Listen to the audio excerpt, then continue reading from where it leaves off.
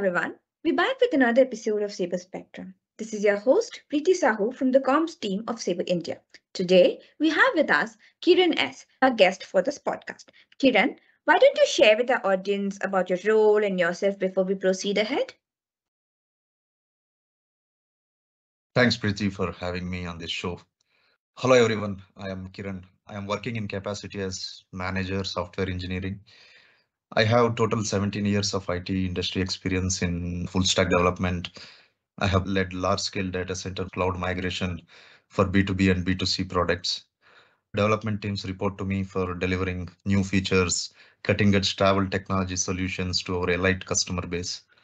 I also have additional responsibility for being site reliability engineering practice leader for my product called Get There, B2B corporate travel online booking tool.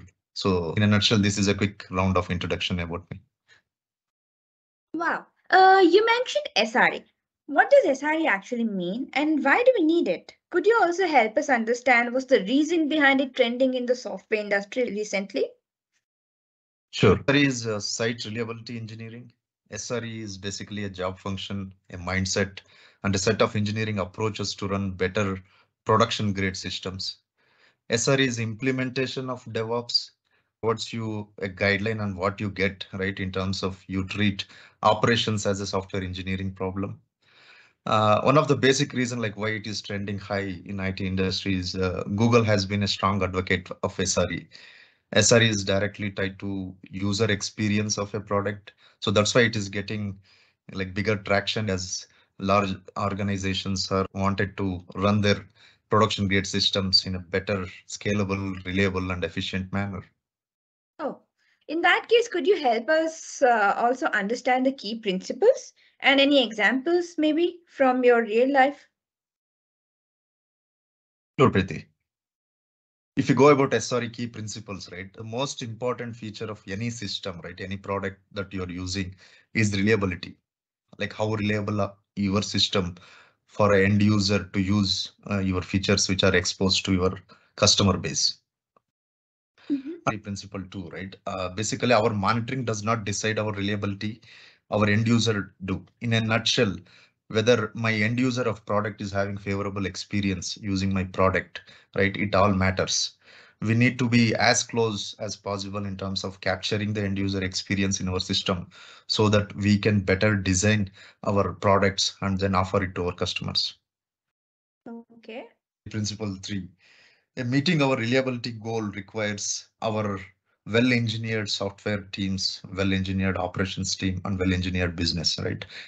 So all these personas, the software development teams, business and operation, they need to adapt SRE approach, right, in order to derive reliability goals. So that will make our end users happy.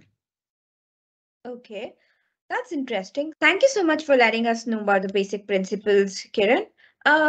Who can and how do we adapt as- SRE? Is SRE technology agnostic?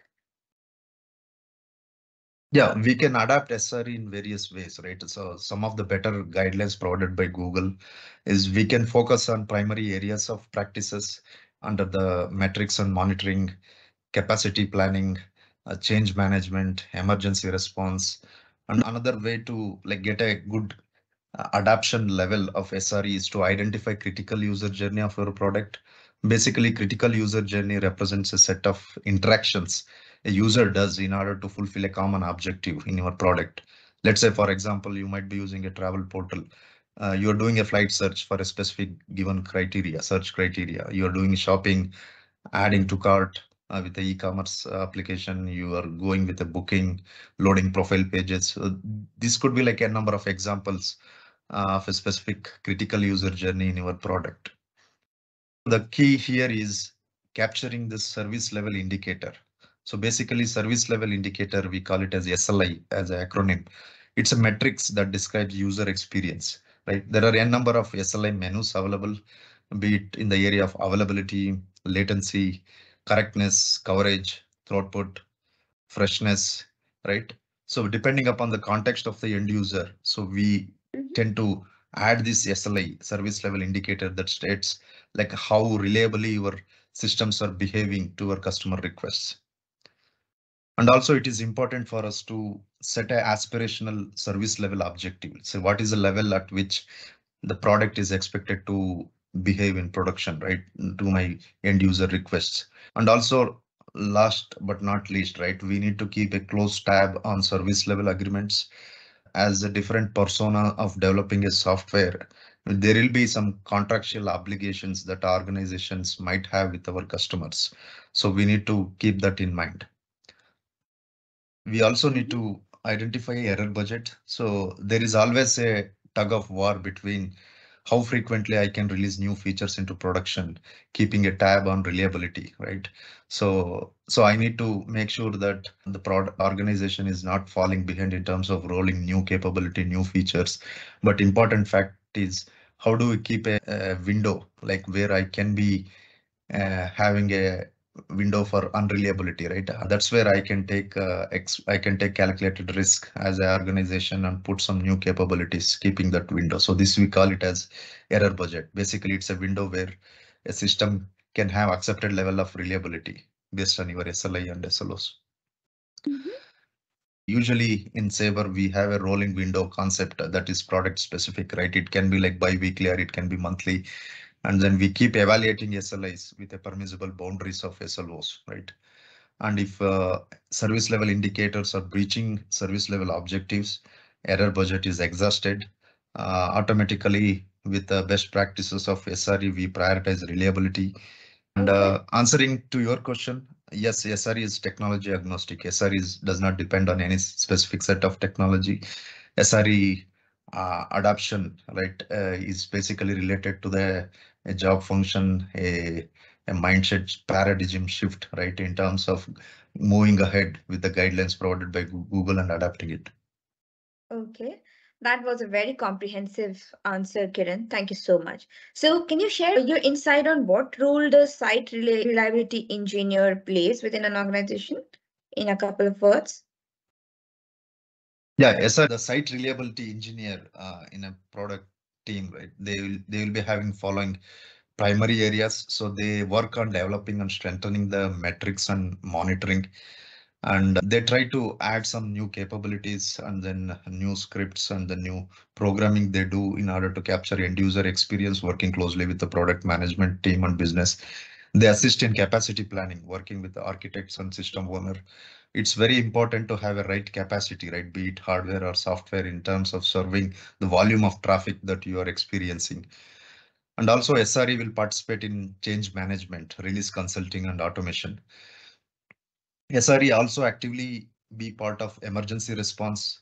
They carry out the role of on-call duties, and they do analysis, they do postmortem of the issues which are recognized in productions with our proactive monitoring or customer reported issues. And also SRE tried to implant a culture of toil management, right? Many manual repetitive things which exponentially grows as the services grow, right? So keep a tab on it, manage a toil, have a healthy backlog of toil which can be addressed to propel help the velocity of the teams, and also put a reliability index upright from end user experience point of view. And last but not least, in case of any issues, conduct a postmortems, especially the blameless postmortems, identify the action items, and then come up with the owners and remediate those action items to make sure that the issues are not repeated going forward in production. That looks like a lot of work. Okay. So your thoughts on SRE path forward? Do you help us understand how do you think would look like? Yeah, SRE is going to have a commendable impact in IT industry going forward, because now more and more organizations are especially focusing on the end user experience, customer centricity, and reliability aspect of it. And SRE will surely be embedded in the DNA of software development, delivery, and post-production phase. And I'm sure Sabre is already a great place to work for people who are aspiring SRE career. I'm sure it is. Thank you, Kiran. It has been a very insightful podcast. It's been an absolute pleasure to have you as a guest. We hope our guests who are looking to make their career in SRE would have got insights through your experience and would make use of it. We will keep coming back with more such episodes in the coming months. So till then, I request our audience to stay tuned, keep following us on our social channels and our website, and share the love. Till then, good day, goodbye.